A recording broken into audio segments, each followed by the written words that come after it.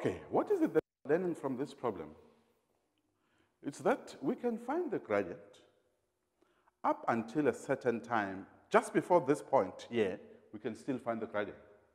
But at this particular point, we cannot find the gradient. So this point becomes the limiting value, because once it is at this point, we cannot find the actual gradient. I want us to look at this one, at this graph, this next graph here. If I have a graph like this one,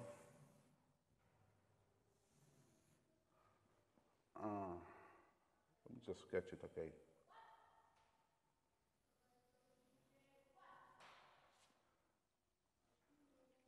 Let's have it here.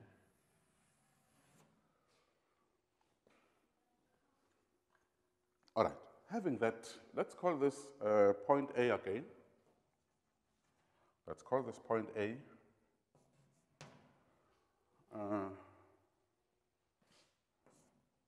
Let's call this point, if we call this X, what will be the value of Y? It will be f of Y. So Y here will be f of X, f of X. All right, let's go to that point, point B. Okay, now look here. Do you see the distance that is coming from here? We said this distance from here to here is 1. In this particular problem, we are saying a distance from here to here is x in this particular case. Let's look at this distance. We started from there. We were reducing our graph from our gradient from this position to that position to this position up to this position. But we realized that once we're looking for the gradient at this point, we cannot find it. So this becomes our limit. But what happens? Let us say this value here, this distance from here to here is h. As we were decreasing our gradient, h, what was happening to the value of h? If we take our gradient, if we move it from this position to position B2, from B1 to B2, what happens to our h? It decreases. As I tilt it down, the value of h decreases. So the h is the distance from here to here. So h is 0 here. So as this decreases, h becomes 0. We must be able to understand that. Now, we are saying in this particular case, if I have something like this one,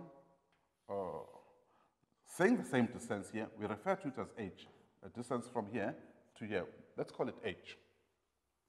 Okay? Now watch here.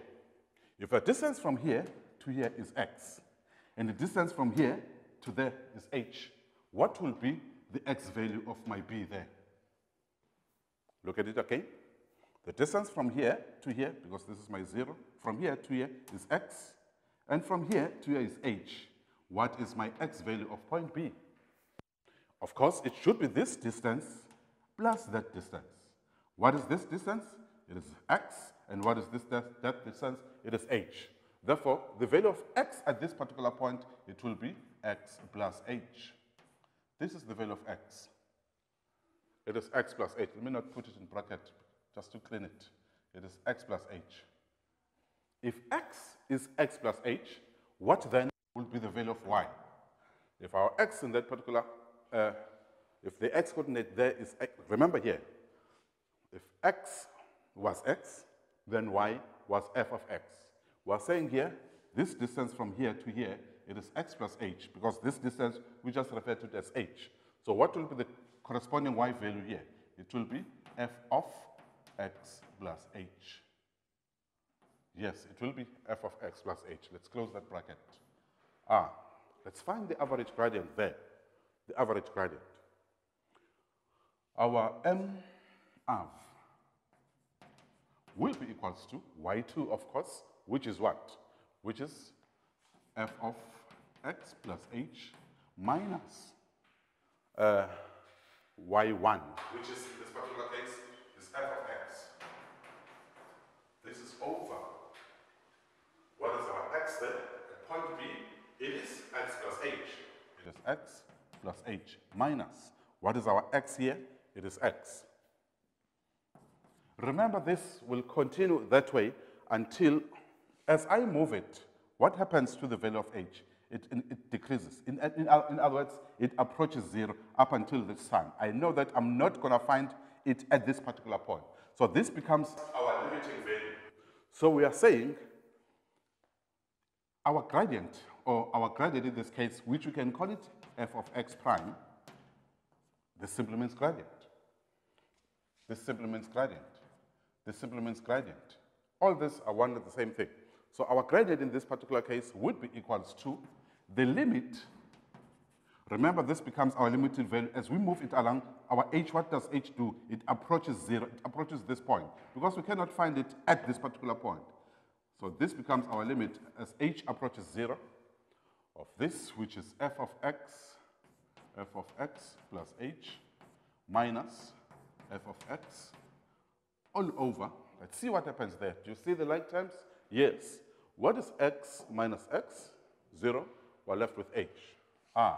This becomes a very important formula that we call it the first principle. So this is how this formula was originated. It's called the first principle. Whenever the question says, find the gradient or find the derivative using the first principle, this is the formula you use, and you know where it actually comes from. Right, I want us to do a few problems using the first principle, and it will show how to find the gradient or the derivative using the first principle. Let's look at the first problem that I want us to do. Remember that all that we're doing here, we are studying gradient. Hence, we need to know more about gradients. If I give you this next problem, let's just take any problem. Let's say f of x is equals to, remember the topic now is first principle. This becomes my keyword. So if I see the word first principle in my question or in my exam, I think of this formula. F of x is equals to minus 3x squared. Let's just take the first one. F of x is equals to minus 3x squared. The question says, let us find the derivative or find the average gradient using the first principle. So what do? We say f of x prime is equals to the limit as h tends to 0 of f of x plus h minus f of x. Remember, you're given this formula at the back of your question paper, the data sheet. Always have it there. This is all over h. Writing this formula down will give you a mark. So make sure that you copy it correctly in your answer sheet. It's advisable that you go to the exam knowing your formula. Alright, remember that this is the gradient, f of x prime, average gradient. That's what we're looking for here. This is the graph that we're using now, still the parabola, minus 3x squared. Okay. Let's do this. When we move on to the next section, we'll be talking about roots. You will be able to know the answer before you even do it. But we'll come to roots later on, to rules of differentiation later on. Let's look at this. Do at least 3 examples, then we move on to rules of differentiation. Let's look at this first one. What is happening here? Here we have f of x. But what do we have this side? We've got x plus h. What has happened? Wherever there was x, x plus h. After that, what happened? They subtracted f of x. One f of x, wait. This is our f of x. F of x is that. So we're doing 2 things in this problem. Number 1, where there is x, we push in f of x. When I look at this problem, x is saying down. So there's only one position where we push in f of x, which will push in x plus h. After that, we subtract to f of x. What is our f of x? This is our f of x. Let's do just that. We're saying our f of x prime, or our average gradient, will be equals to the limit as h tends to 0. Now let's do this. Where there is x, we are going to push in f of x in this expression. Let's do it. It's minus 3 into, there is x, we push in x plus h there. X plus h. But how is this x? It is squared, so this becomes squared. That's where your grade 8, grade 9 will be important going further. I've finished putting x plus h where there was x. What then do? I subtract f of x. I subtract f of x. It is advisable that you always put that f of x in bracket so that will be mathematically correct. So this is minus 3x squared. After finishing my numerator, I divide it by h. But let's move on. This then becomes the limit as h approaches 0. Let's do this thing. Grade 8, squaring a binomial. We say at this level, we don't expect people to open 2 sets of brackets, to say x plus h into x plus h. That's grade 8. At grade 9, you start doing this by inspection, because you'll be applying it in this type of problems. So mathematics is step by step. Let's do it. Let's do this thing. X times x is x squared times minus 3. Let's follow the steps first. Let's give you the idea. The first step, you multiply the first term by the first term. The second step, you multiply the first term by the second term, and you double your answer. The third step, you multiply the second term by the second term. Asenzenik. Number 1, x times x, it's x squared, times minus 3, it is minus 3x squared. Step number 2, you multiply the first by the second and double your answer. So this will be xh times 2, it's 2xh times minus 3, it will be minus 6xh. Then let's do the last step. It's h times h, it will be h squared times minus 3, it will be minus 3h squared. Minus times minus, it will give us plus 3h squared. Remember, this is all over h. And you even know where we got that one from. Okay, in most cases in this problem, when you do them, you'll notice that the first term will go as well as the last term. It might not be the last one, but 2 terms will go. So these are gone. Anything else? Nothing. Another important factor here. There's a fraction.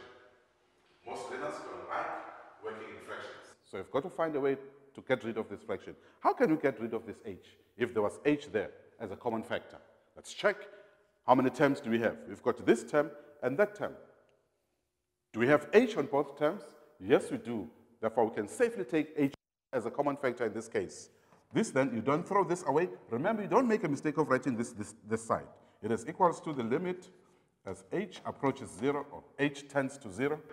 If I take h out here as a common factor, because my aim is to get rid of this h. If I take this one out, I'll be left with minus 6x. If I take h out there, I'll be left with minus 3h.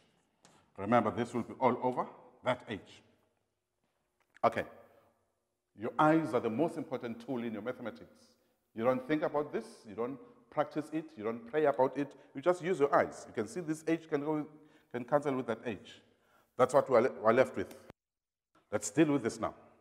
The limit as h tends to 0. We say that, but wherever we've got h, we can tend that to 0. But h tends to 0. So in other words, where there's h, we push in 0. Let's do that. What will we have then? We'll have minus 6x minus 3, where there's h says 0, man. That's what this is saying. Therefore, our f of x prime will then be equal to minus 6x minus 3 times 0, it's 0. So this becomes our answer. When we differentiate this, it's either whether we use rules, or in this case, we're using first principle. The answer we got was minus 6x. Let's take another one. I want to take another one which will have at least 2 values of x. Number 2, then we do the last one, which will be a fraction. If we do the second one, let's take this one. Example 1, example 2. If I take f of x is equals to 3x squared minus 2x. Let's take this one, for example, and check what the value will be, what the answer will be. All right, remember that the question says I must find the derivative using the first principle. And I know my formula. My formula says f of x prime, writing the formula down will give you max, is equal to the limit as h tends to 0 of f of x plus h minus f of x. This is all over h. Call this the first principle. Right, let's do this thing. What is this saying to us? When there was x, there's x plus h. After that, we subtract f of x. In this case, what is f of x? F of x is that. We're told that f of x is this one. So we will be subtracting that here. But whenever there was x, second x plus h. But in this particular problem, zimbili ndawe no x. So before I subtract f of x, I've got to cater for that first. Whether I see x, I push in x plus h. I do the same thing before I subtract f of x. Let's do this thing. This then will be the limit as h tends to 0 of, this is 3, that is x. So where there is x, what do I write? I write x plus h. How is this x plus h one? It will be squared because my x is squared. And there's still x there. I've got to minus 2 and put x plus h again. Am I done with putting that x plus h? Yes, I'm done. Once I'm done with this process, I subtract f of x. Then I subtract f of x. In this particular case, what is our f of x? It is equals to, put it in brackets. It is 3x squared minus 2x. Remember, this is all over h. Right, that is all over h. Let's do this thing. This then becomes the limit as h tends to 0, squaring a binomial again. It becomes important in your calculus. So x times x, it's x squared, times 3, it's 3x squared. X times h, it's xh, double that answer, it's 2xh times 3, it's 6xh. The last step, h times h, it's h squared, times this 3, it will be plus 3h squared. Let's break these other brackets. Minus 2 times x, it's minus 2x. Minus 2 times h, it's minus 2h. Let's break the last bracket. This then will give us this times that. It is minus 3x squared. This times this, it's plus 2x. Remember, this is all over h. Use your eyes. Use your eyes to check. Isn't it was you cancel out there? I can see that 3x squared minus 3x squared, it is 0. Anything else, just use your eyes. Minus 2x, positive 2x. Those two are gone. Same scenario as I had here. There's a fraction, which is h. How do I get rid of this h? Look at the terms that I'm left with. I'm left with this term. I'm left with this term.